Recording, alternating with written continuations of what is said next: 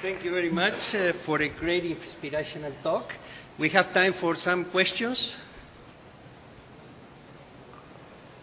Yes, please.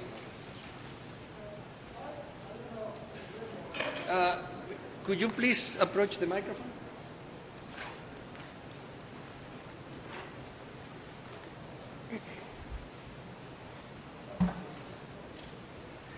Thank you for a very interesting talk.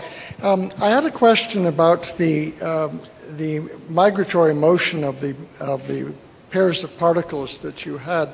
And presumably it's the same mechanism through which capillarity influences Ostwald ripening, and that you have surface diffusion along each particle, but responding in fact to some force between them. And the electron beam presumably provides sufficient mobility of the individual atoms because of displacement, certainly surface displacements. But I think what you're saying is there is also an electrical potential driving force to influence that surface diffusion around the particles.